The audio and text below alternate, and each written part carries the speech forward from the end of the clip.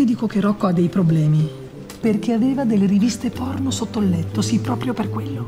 Ma come significa che ha cominciato a farsi le seghe? Cosa stai ascoltando? Jody McGee. E dai, Ro, non è morto nessuno. Il mio pisello sì. Jody McGee, l'erede di Freddie Mercury. Sì, vabbè. L'hanno beccato che si baciava col suo batterista. Ma infatti i paparazzi hanno rotto, ma che gliene frega se è gay?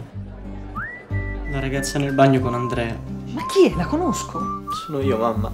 Ma tu non sei mica. Dobbiamo parlare.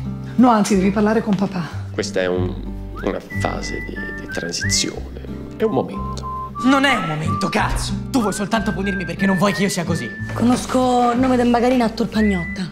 Dov'è? Quella luna.